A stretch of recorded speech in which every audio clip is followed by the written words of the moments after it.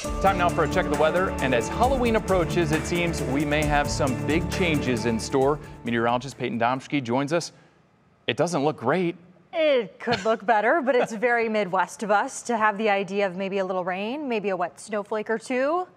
Just Bundle in up. time for Halloween. I know. We'll get to the nitty gritty of Halloween specifics toward the end of the forecast. But today, I actually, it was quite the reality check. We hit a high temperature of 67 degrees just before 5 this morning, and our low temperature will be found in the 50s, and truthfully it's probably TBD as we go through the day today. Our average high this time of the year is right about 60 degrees, so we were below that through the afternoon, and we'll continue to do so as we go about the evening. But when did that front exactly pass? Well, it passed anywhere between about 6 to 8 this morning. Our temperatures dropped about 10 degrees in the span of 2 hours, and we've coasted in the 50s ever since. I think overnight tonight, a lot of you will find yourself back in the upper 40s, but for the time being, we're locked in the clouds. It's damp, it's cool, we've got a northerly breeze, and that is helping reinforce that cool breeze across the area too, and just the chill that's present.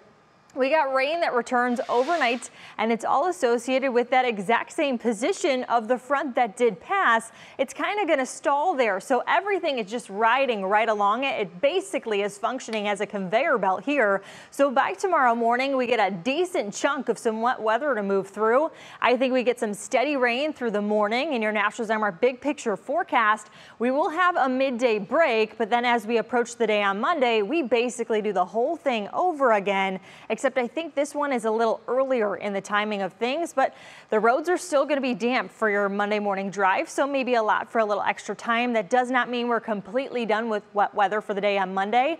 I think we have a lake effect here and there. It will be far and few between, maybe a little sunshine too to break out mixed on in there. But by Tuesday, we're talking partly sunny to mostly cloudy conditions for the bulk of the day. So your Halloween doesn't look too shabby if the kiddos want to wear their costume to school, or maybe you've got early trick-or-treating set up. This is the next system we have to watch. It could potentially bring in a little rain, a little snow mix late Tuesday, which is Halloween, into the day on Wednesday. Again, we'll talk about a little bit more of the nitty-gritty coming up here in just a second, but this is a timestamp of 6 a.m. tomorrow morning and what the radar is likely to look like, basically overtaken by wet weather across northeast Ohio.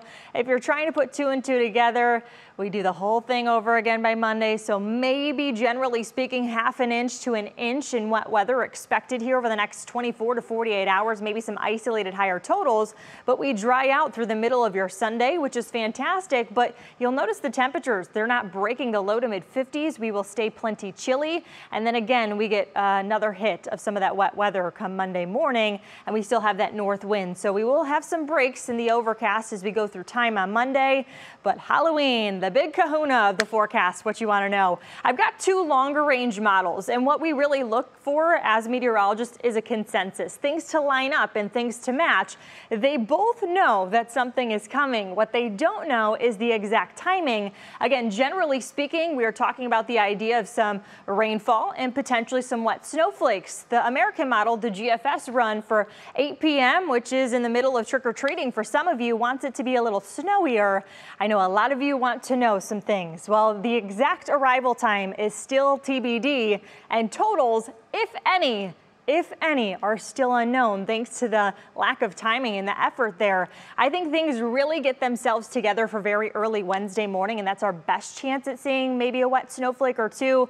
But a big friendly reminder, the ground is still very warm, so a lot of this is going to melt on contact, especially if we have rain to mix on in. That basically limits the chances too.